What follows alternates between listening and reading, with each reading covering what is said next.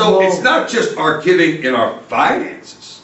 It's also our giving in our prayer, our time. You know, time is such a precious commodity. Yes. We give our time. Even Ignatius of Antioch was taught and mentored by the Apostle John. Said a Christian spends his time for God.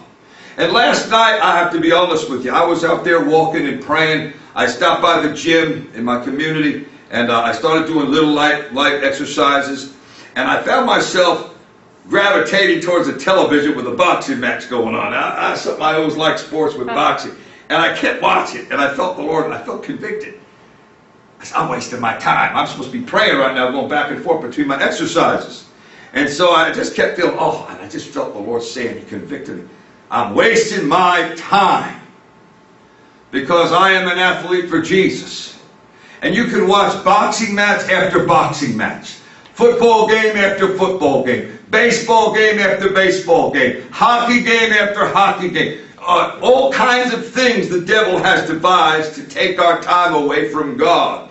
We need to know when the Spirit says, shut it off. Come on. We need to know the balance that the Lord says, stop. It's time for prayer. Amen. No man that wars entangles himself with the affairs of this life. He may please him who hath chosen him to be a soldier. I was a Marine. I know what it's like when God calls you to be a Marine. Or you're in that, where you are, dedicated. It takes everything when you're in boot camp. Amen. It takes everything when you're in training. They're not nonchalant. They're not just careless. It is complete obedience when they snap their heels to attention. Okay, forward, and they are very serious. And they're very serious about their training. They're not joking around. I remember one time we were training the Marines, and I don't want to talk too much about others, but I should not. I'm just going to say it. God, please forgive me if I'm wrong. They had Army Rangers training with us.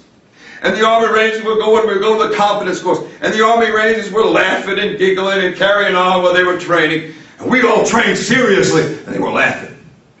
And they were having fun. We're going to the confidence course. We're going like, drilling like our lives depend on it. Amen? Meanwhile, they're laughing and having fun through the confidence course. Going down ropes and climbing things. They're kind of laughing and giggling.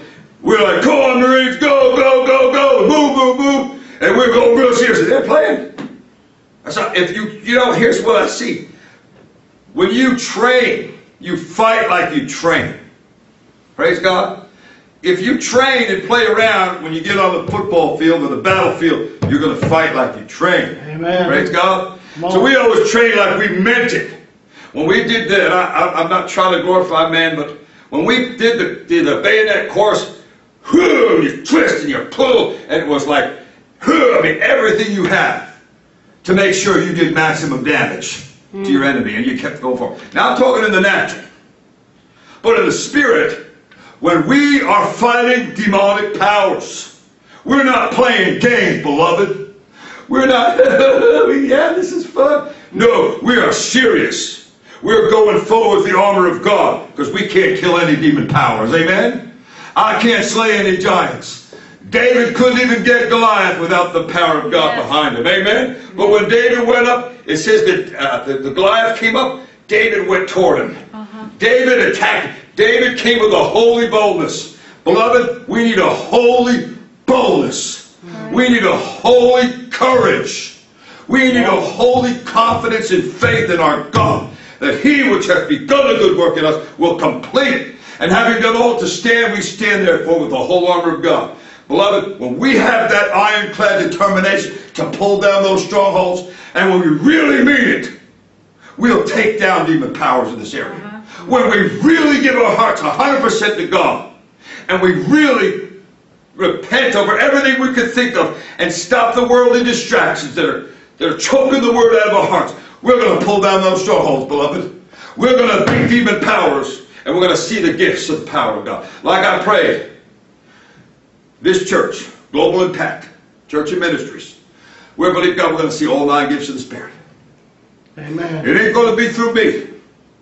It ain't going to be by my flesh. It's going to be by the sound. I can shout and everything. It's not by my voice, not by my holiness or power, but it's by His power. Amen. Feel the Lord tell me to calm down right now.